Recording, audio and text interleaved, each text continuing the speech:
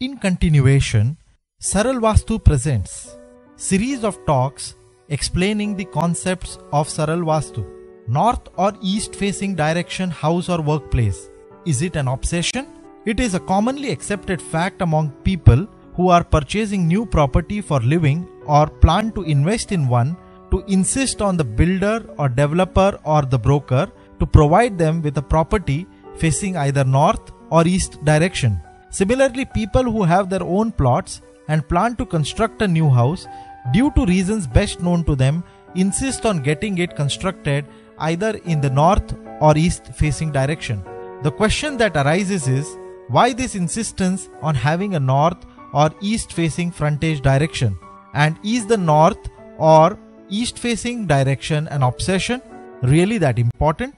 It's a fact that all of us know of families, joint or nuclear, who live in homes facing westward or southward, but have progressed or are prospering in spite of living in these kind of homes or houses. It's been observed that in cases pertaining to this kind of discrepancy, the most symbolic one is that of a father whose family prospered living in a particular house for years, bringing up his children, seeing them growing up in prosperity and richness, giving them the best things that life can offer.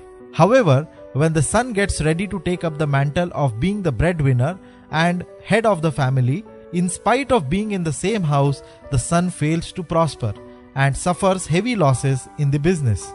Now, this kind of a weird case of Vastu asymmetry is very hard to explain in relation to the position of the main door of the house. How come the main door be the culprit here?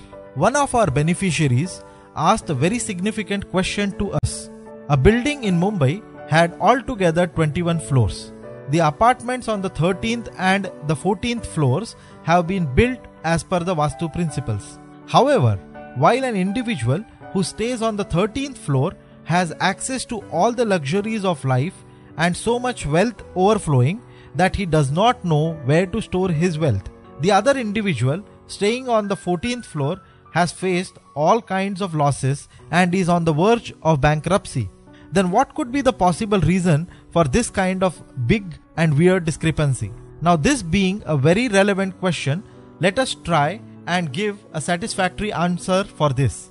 It is proved beyond doubt that it is a myth, that only the north and the east directions are the best. Based on the date of birth of a person, the favorable directions suitable for that person are decided. Each person has got 4 suitably favorable directions and 4 unfavorable ones. If either the north or the east suits a person, then it is possible to derive prosperity from houses or establishments facing these directions. On the contrary, if these directions do not favor a particular person or an individual, then there is every chance that the person may lose everything while living in such a house. Thank you for listening.